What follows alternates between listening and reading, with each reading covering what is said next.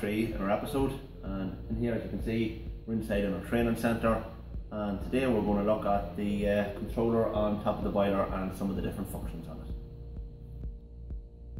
Okay, so we're seeing the controller.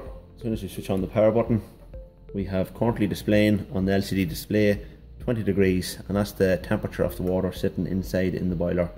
We're now going to give the boiler a heat request, turn on our heating system, and we're going to check then for the operational LEDs.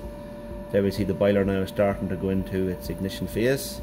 We have the temperature set for in round roughly about 40 degrees, and what we're looking to see now is the run light, which has just come on. So that indicates now that the boiler is running, the burner is running. As you can see, the circulating pump, the light for it has not come on yet. This boiler will only ever circulate hot water, and what should happen is as soon as our temperature gets up to roughly say about 30 degrees, we should see the pump come on. It's climbing fairly rapidly.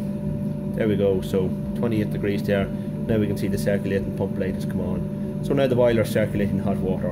We can see if we turn up the temperature, the pump light goes out and the boiler continues to run. This is where a lot of the efficiency comes into play. It only is ever circulating hot water.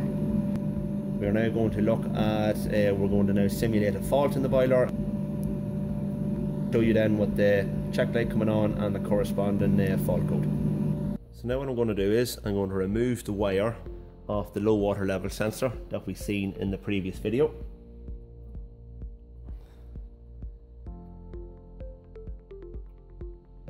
So as we can see now, the check light is flashing and we have a fault here has appeared 02. Now if we go to our installation manual, fault codes, we can see that fault error code 02 is low water level.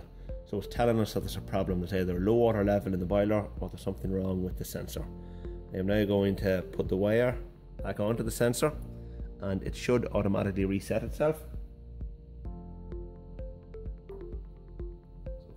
On, and there we can see the check light is off and we are back reading the corresponding temperature that's currently in the boiler at the moment. Thank you for joining us in part 3. Please come back and see us in part 4 where we're going to remove the downward firing burner and show you its components.